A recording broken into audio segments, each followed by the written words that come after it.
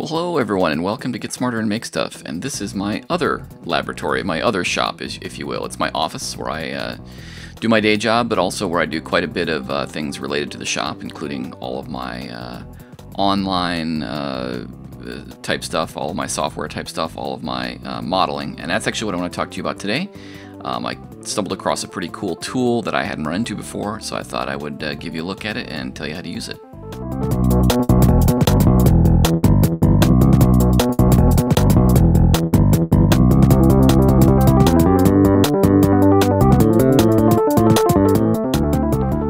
Alright, I've got Fusion open here, and I'm going to show you something that I do quite a lot, which is I want to work with some object I found on the web as a STL, a mesh file.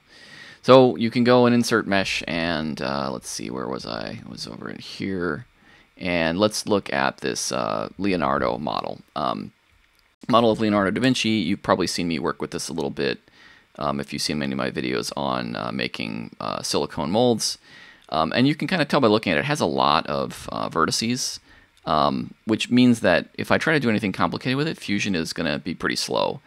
For instance, if I try to convert it to a Fusion mesh, let's say OK, and that is going to take a while. My computer is going to go away, the beach ball is going to spin, and I'm going to be waiting. And I've had to wait quite a long time, minutes at times. I've had to kill Fusion. Seemingly meshes above a certain level of complexity just don't work. This one will probably work in a few minutes. I did try it a little while ago and it seemed to be fine, but you know, it's a sort of moderate complexity mesh. And a lot of times I don't really need all of the detail that's on here. You know, you can see that there's quite a few faces here, and that might be something that's important for me if I'm trying to print a highly detailed model. Although at that point I may just be printing the model directly. But if I want to work with it in Fusion, say split it, or you know, it's a part that I'm found somewhere that I want to modify, I don't necessarily need all of those faces. And you can see that it is just about done here. And that was, I don't know, maybe a minute, a minute of sitting here waiting for Fusion to crank through and figure out how to make a proper Fusion object out of this that I can then do normal Fusion-like things. Okay, there we go, and I actually went ahead and cut out some of the waiting because it did take quite a bit longer still. All right, but now I have this, you know, this version that I can work with, but it's got a lot of faces, and that can really be a problem in Fusion. Now there are a lot of programs out there that you can use to manipulate meshes, but I came across this one and I thought it was pretty interesting in that it's very, very simple, which I like. So this is called Mesh Simplification. You can see the URL up here. Maybe you can, maybe you can't. It's either off the screen or very tiny, but I'll put a link down below. And it's a WebAssembly program, which is sort of interesting from a technical perspective, although we're not going to talk about that.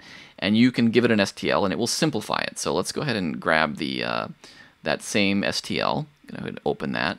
And then I'm going to set it to, say, 10%. I'm going to really, really crunch it down and click Simplify, and it's done. It's very, very fast. And if you can see here, but it says it started out with 76,000 triangles, and the output is 7,600 triangles, so that is indeed 10%. We can download that. I'll drop it here. And then if I go back over to Fusion, and let's just grab that reduced mesh, and that way put it here. Here we go. Grab him. And I don't know if you can see this or not, but it is got a lot less triangles. Now, it also, of course, has less detail. But it still maintains the basic shape pretty well, and that might be a trade-off that I am willing to make. And indeed, if we go ahead and do that same operation from before that took minutes and minutes and minutes, namely convert mesh, and say, I want to pick this, I'm going to say OK, and just do a basic conversion, whereas last time that took like a minute, here it is done in a few seconds. And again, you know, this is clearly less detailed, right? Like we've given up detail, but that's actually the trade-off we want to make.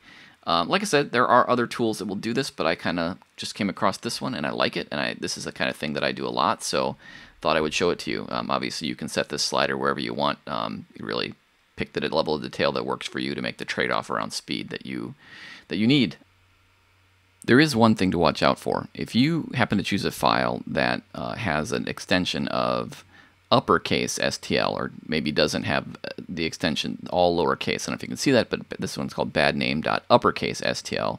If I say open, it's going to say file is not obj or STL. You have to have on OS X, which is what I'm on, Mac OS, at least, the extension has to be lowercase STL for this tool to work. I don't know if that's true on Windows, I don't know if that's true on Linux, but if you get this error that says file is not OBJ or STL, and it looks like you do have an STL, it may be the extension. Well, I hope you found that interesting and or useful. I know I certainly will be using this tool in the future to simplify meshes.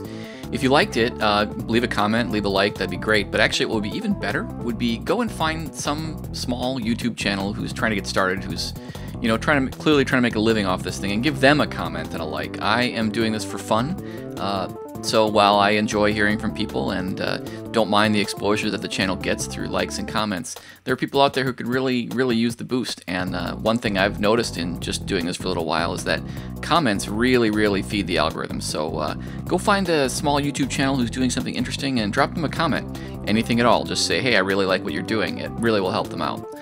Certainly appreciate you watching, and looking forward to learning more with you so we can all get smarter and make stuff.